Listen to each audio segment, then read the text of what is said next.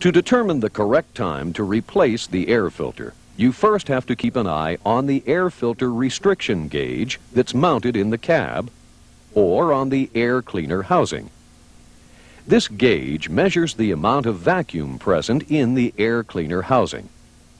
As the filter becomes more and more restricted, vacuum increases.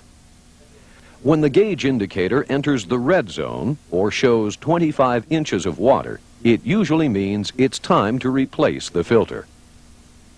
However, water vapor in the air or condensation buildup on the filter paper can cause a temporary restriction that results in a false gauge reading. If you think this might have happened, reset the restriction gauge. Then drive the truck at full load and at rated speed for a few minutes. If the filter really needs to be replaced, the gauge indicator will be in the red zone or show 25 inches of water. If not, the gauge will show the actual restriction caused by the filter. Two important notes here. 1. Do not remove the air filter for a visual inspection.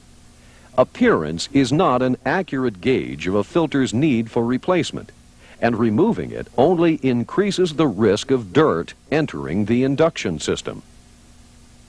2. However, even if the restriction gauge doesn't indicate it's needed, always replace the air filter and any seals at least once a year or when the truck is driven 100,000 miles, whichever comes first. Next, if you come across a restriction gauge that doesn't seem to be showing an increase in vacuum as the truck is being used, do the following. Check that the filter element is not torn or punctured and that the seals are not missing or damaged. Then remove the restriction gauge or the hose to the housing.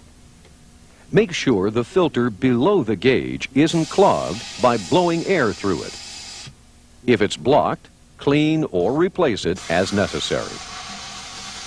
Next, test the restriction gauge itself by applying vacuum to it directly. If the gauge does not measure the correct level of vacuum, replace it. On in-cab restriction gauges, also test the hose to the gauge for leaks. Do this by applying a vacuum to the hose. If the vacuum bleeds down, you know the hose is leaking and should be repaired or replaced.